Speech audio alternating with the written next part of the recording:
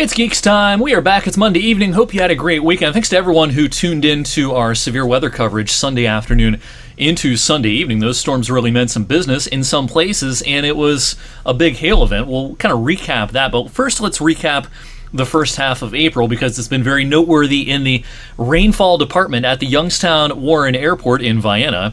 Easily the wettest first half of April on record, despite us putting up a 0 today. Of course, it was a beautiful day out there today, but yeah, 5.32 is where we stand at the airport for April. That's almost 3.5 inches more than average, and some parts of our area, as you know, have had more rain than this particular place in Trumbull County.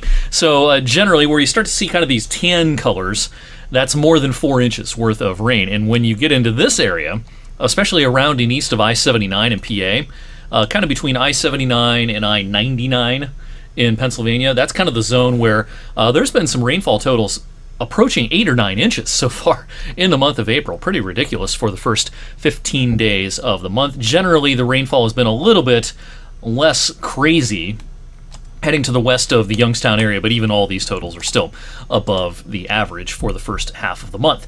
Yesterday's storms, some wind, yes, locally. We even had a 68-mile-per-hour gust at the airport at about 5:30 yesterday evening, but the most numerous severe weather reports easily from these storms yesterday, the hail. We had a lot of hail. Got a lot of pictures, thanks to everyone who shared pictures and videos with us of the hailstones across the area. And this was not just the pea-sized stuff. This was a hail event that we typically only see maybe once or twice a year in far eastern Ohio and western Pennsylvania. Hail size, the diameter of the hailstones, 1.5 inches, even 2 inches. That's stuff that is more typical in Texas and Oklahoma and Kansas, and not necessarily around here. Anything above 1 inch is considered to be severe. The Weather Service will issue a severe thunderstorm warning with hail of 1 inch in diameter or larger. And again, once you're up to 1.5 inches to 2 inches, very uncommon in our part of the country. Ping pong size is about 1.5 inches, golf ball about 1.75 inches, and then head egg, that's 2-inch in diameter hail. Once you get above that, that's something we almost never see in our part of the country. We almost never ever see tennis ball size hail, once in a blue moon. But once or twice a year we get to one of these big hail events, and we certainly had one like that yesterday. All right, the severe weather risk going forward, we're going to focus on midweek locally, and I don't think this is going to be anything too crazy around here. In fact, let's talk about what will happen over the next few days with our severe weather risk. We're going to go from having no problems Monday and Tuesday to Wednesday a front approaches, and while the severe weather risk on Wednesday is definitely, I think, higher in Indianapolis and Dayton and Cincinnati, I do expect at least the chance around eastern Ohio and western PA of a gusty late day storm on Wednesday. But before we get to the future, let's talk briefly about the present, because it's just a postcard evening out there. What a fantastic, just Chamber of Commerce afternoon today with not a cloud in the sky, temperatures near 70, those dew points way low, so the visibility is great.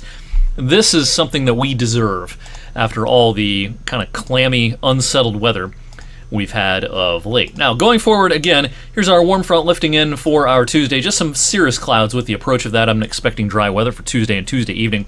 Now, with this warm front lifting in, shower chances will ramp up later Tuesday night into Wednesday morning, but I don't think Wednesday's any sort of washout. In fact, there probably will be some intervals of sunshine on Wednesday. Best chance of that gusty thunderstorm, again, comes towards sunset Wednesday evening, and I don't think it's a very high chance of severe weather, but a gusty storm, something that we can't rule out at this point. And then as this front crawls off to our east, we should be dry on Thursday. Temperatures will start to cool down at the end of the week, but a more pronounced cooling trend for the upcoming weekend. So we just kind of get back to average by the end of the week, and then over the weekend, especially on Sunday, and this is despite a fair amount of sunshine in our Sunday forecast, we're probably going to fall about to 10 degrees shy of the average on Sunday. And then beyond that, I expect the opposite trend as we head towards the last week of April.